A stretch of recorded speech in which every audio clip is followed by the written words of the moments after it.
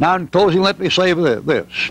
Jesus Christ says in John chapter 4, salvation is of the Jews.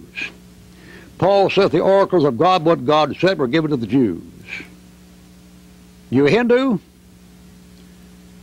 You haven't got any sacred scriptures. Are you a Catholic? You haven't got any sacred scriptures. Are you a Protestant?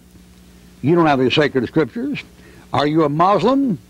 The Lord dumped you. Are you a Buddhist? You're out. Are you a Brahmist? You're out. Every writer there was a Jew from Shem.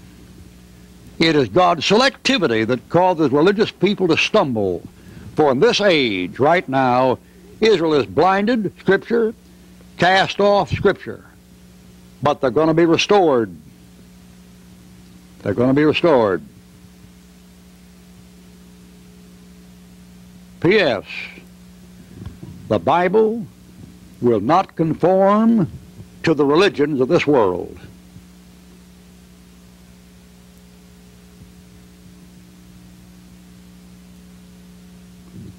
The Bible is hate literature. It's against what you believe.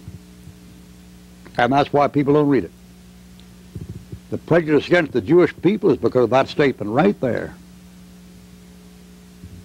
And every unsaved Jew listening to my voice right now is just a lost, a golf ball, and high weeds. The fact that you're the chosen people you are doesn't make you saved. It makes you lost until you accept your Messiah.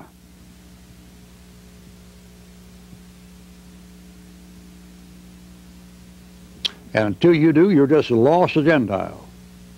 But salvation comes from the Jews and the oracles of God. That's what we've been teaching here for hours.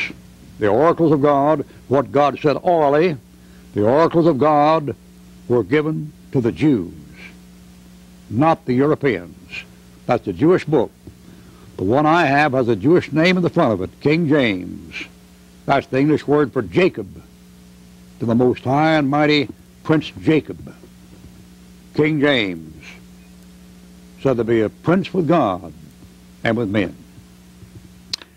All right, that's all we have time for in this study. On the next volume, we're going to take up a study of the main subjects or main themes in the Bible.